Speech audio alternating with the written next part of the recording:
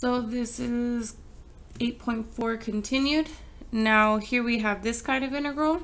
Now if I rewrite this, I can rewrite it as the square root of x squared plus 1 cubed times dx.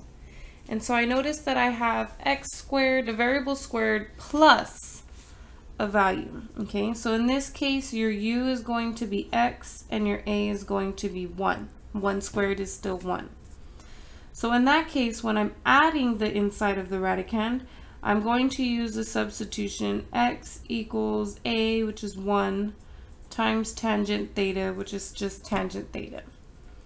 So then dx is going to be derivative of tangent, which is secant squared theta d theta.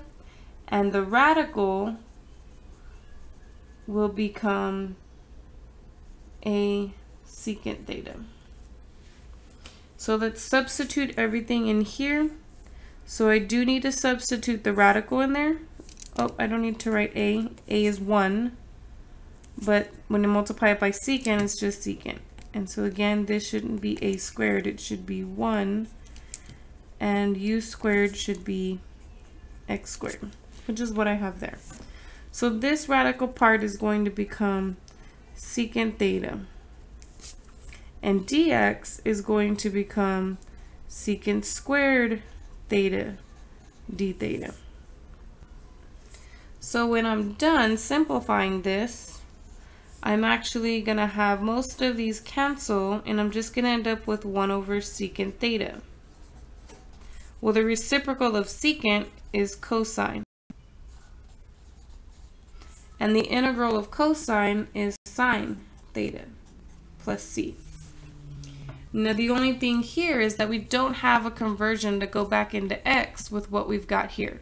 So we've really got to draw that triangle. Okay, so if I draw the triangle here, theta, remember that tangent is opposite over adjacent. So the opposite would be x, the adjacent would be 1, and then this would be x squared plus 1, square root of x squared plus 1, according to the Pythagorean theorem. So if I'm looking for sine, then that means I need the opposite over the hypotenuse. So I'm going to have x over the square root of x squared plus 1.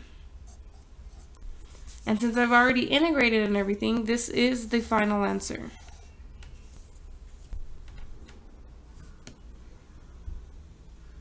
Now we can go ahead and move on with the next example.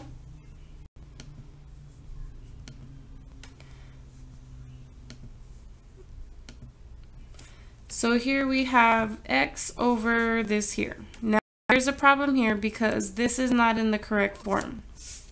So we need to put it into the correct form, which means we need to complete the square. So if I go off to the side, I can complete the square here by taking half of 12, which is 6, and squaring it, which is 36. And if I add it and I subtract it, that should help keep things equivalent.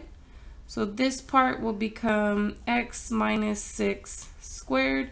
This part will become minus 4. So then if I rewrite my integral, I have x over the square root of x minus 6 squared minus 4 dx. So in this case, u is going to be x minus 6 and a is going to be 2. 2 squared is 4. So since I have u squared minus a squared, I need to use the third set of substitutions, which means that u, x minus 6, should equal a secant theta. Now, they didn't tell me much about my x values, so I don't know if my my x values are in fact I don't know whether u minus 3 is less than or greater than. When you're not sure, you can go ahead and just use the positive. Okay, So what we're going to do here is we're going to take our substitution, and let's see, du or dx, derivative of this side would just be dx and 0, and then derivative of secant theta is secant theta tangent theta. And then we know that the square root u squared minus a squared should equal a tangent theta. We're going to assume that x is greater than 2, because if it were less than 2, we might end up with a negative number inside our radical here.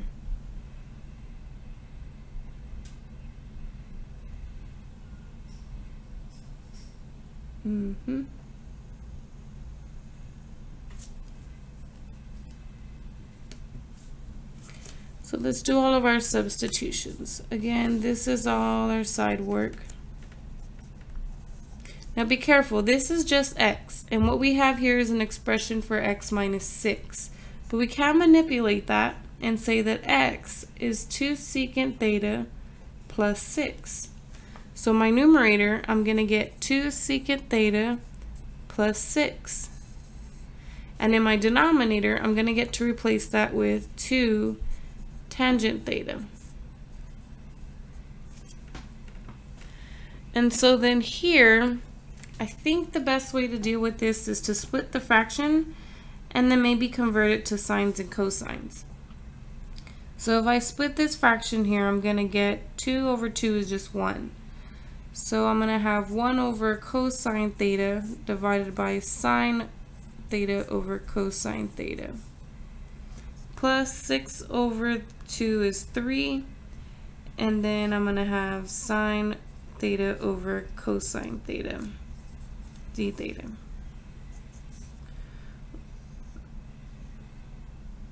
That means these cosines are going to reduce, and I'm just going to end up with 1 over sine theta plus 3 cosine theta over sine theta d theta. Now that may not have helped me, because I don't think, actually I do have a rule here. So let me split this up, because I do have a rule that says, well, no, that's cosecant times cotangent. I do have one for cosecant for this part here, but I don't have one for, oh yeah, I do have one for cotangent as well. So let's simplify this into cosecant theta plus 3 cotangent theta d theta. So what we end up with for cosecant theta is going to be negative ln of cosecant theta plus cotangent theta. And then what I get for cotangent is ln of sine theta. And then of course plus c, because it is an indefinite integral. Now I've got to put everything back in there. So I am going to need my triangle for that. So if x minus 6 over 2 is secant theta, then that means, remember, secant theta is hypotenuse over adjacent, which means this side is going to be the x minus 6 squared minus 4. So when I go back in here,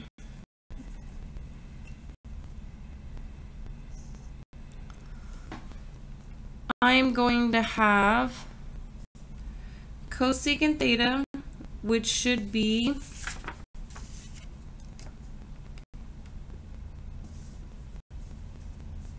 hypotenuse over the opposite. So the hypotenuse over the opposite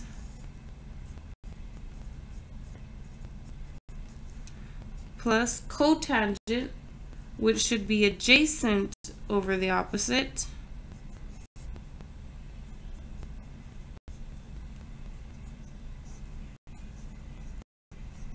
And then sine should be the opposite over the hypotenuse.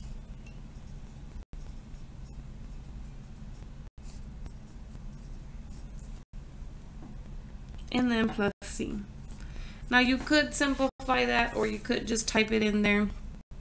I think the only thing that I want to do here is just simplify this numerator here. But the rest of it, I'll pretty much leave it like that. Excuse me. Unless you're given specific instructions on how they want the final answer to look, once you've integrated it, you can just stop. If they give you specific directions, then be sure to follow those specific directions. But in this case, they just wanted us to integrate it, and we have. So we're finished.